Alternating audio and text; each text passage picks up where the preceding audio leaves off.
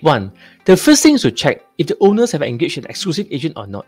When an owner engages multi-agents to sell the property, it may not mean they're desperate and ready to accept any offers. They might just want to speed things up and close the deal fast. This strategy may backfire as there are ways to exploit this arrangement. Assume that you have viewed and liked the unit. You can give a minimum offer to the seller's agent and remind them that you are aware that this is not an exclusive listing. To avoid losing out to other competing agents, that agent will be motivated to help you push through the deal and negotiate with the seller.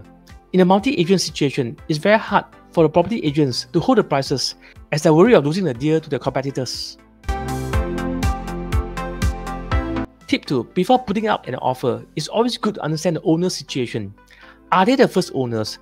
What was the purchase price? First owners will usually be sitting on bigger profits if they've been around for more than 10 years. This may signal more room for negotiation. Sometimes, direct questions like "why are you selling?" may not get you a truthful answer. Asking indirect questions may help you understand the owner's motivation for selling. For example, have you found a new place already? Do you need extension of stay? Are better indirect questions. After knowing the seller's needs, review your own situation and determine what are your bargaining chips. Many buyers will overlook the fact that besides pricing, there are many other factors at play during negotiation. Some sellers may need longer completion period or extension of stay. Sellers who need the above concessions may prefer to close the deal with you over another high offer. Tip 3. The final selling price will be based on supply and demand factors. After shortlisting a particular condo, find out the number of listings in that project. View as many listings as possible to give yourself more options. You'll put yourself in a better bargaining position if you have more choices. If possible, let the seller's agent know that you are also considering other units in the same condo.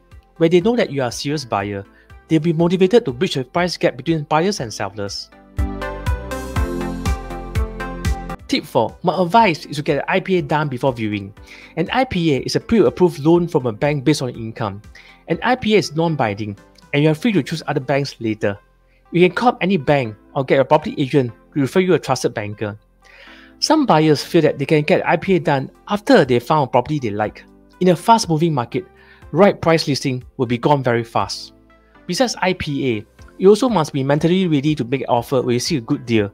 Remember, it could be a 10th viewing, but it may be a 100th viewing for the owners. It's common for owners to reduce the asking price after a few months of marketing.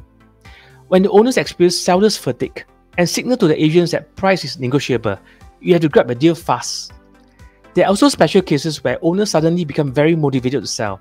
For example, couples who need to sell the first property within 6 months in order to claim back ABSD. Are you looking for a new launch or resale condo? Call us at our number over here for a no obligation chat or visit our YouTube channel over here for more buying tips.